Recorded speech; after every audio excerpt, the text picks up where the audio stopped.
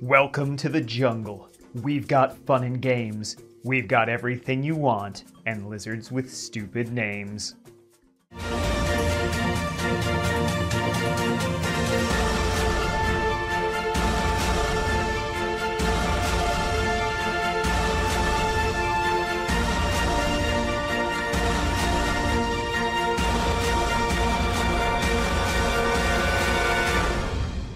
The Lizardmen emerged into Warhammer Fantasy alongside Bretonnia as the launch factions for Warhammer Fantasy 5th edition back in 1996. It was a graduation party of sorts for both factions, which had existed in the game previously, but it never had this kind of spotlight. In the Lizards' case, they were a combination of two older factions given entirely new lore. The Lizardmen of 5th edition are an extremely potent force. Skinks punch well above their weight, Karoxagors are head and shoulder over other monstrous infantry, and the Chad Slan will dominate you, mentally and physically. The Lizardmen Army book is for winners, and for those aspiring to win. There's really no downside, except for the adorably stupid special characters. Before we start, I should mention that your old favorites including Croak, Mazdamundi, and Oxyotl are in here too. But they didn't get kicked to the curb like our following poor lizards. First up is Lottlebottle, Saurus hero. Lottlebottle and his Saurus Legion guard the most revered mage priests in Zlan-Hopek. He's not very smart, but he makes up for it by being amongst the most spiteful of all Saurus. He's also got a real big boy voice. His first special rule, Blood-Curdling Roar, makes him cause fear. Cold-Blooded Determination gives him and his accompanying unit a +1 bonus to combat resolution. Lottle tips the scales at 100 points, 18 more than a regular Saurus hero. His greatest downfall is that you cannot give him any magic items. He's sort of okay, considering the decent Saurus hero stat line. Speaking of mediocre Saurus, our second character is Croc. No, not Crocgar. He doesn't exist yet. Just Croc. Why is he Croc? Well, he's a crocodile. Yeah, GW subtlety at its finest. Croc is a uniquely spawned Saurus, with the head of a crocodile and the body of a crocodile. He's got a couple special rules.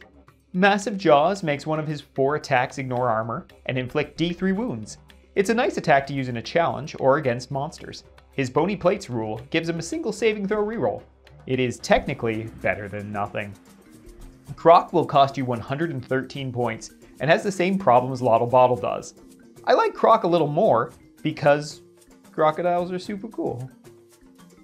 The Saurus characters are a little odd, but really they have nothing on the Skinks. Let's begin with Itsy Bitsy. Oh, yeah, the names only get sillier from here. Itsy Bitsy is a particularly clever skink commander. He specializes in countering raiding expeditions by the greedier races of the Warhammer world.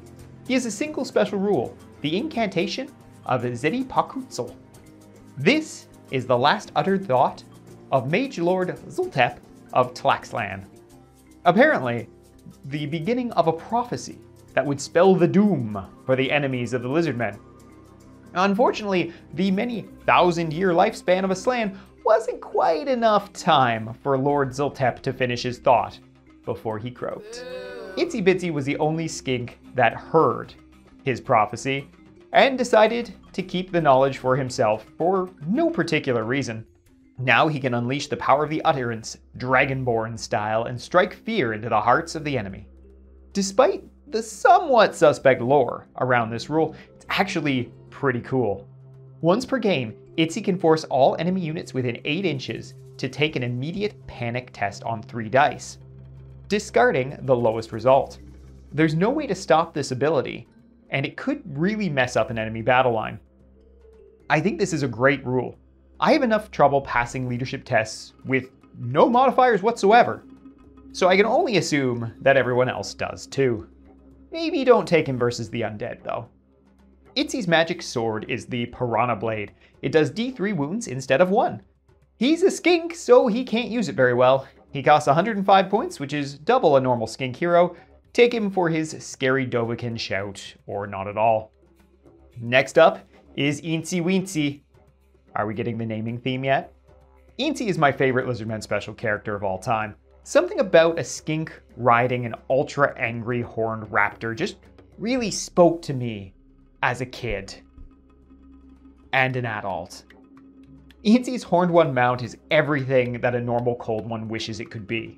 Weapon skill 4 with 3 attacks help make up for Eensy's relatively poor melee profile.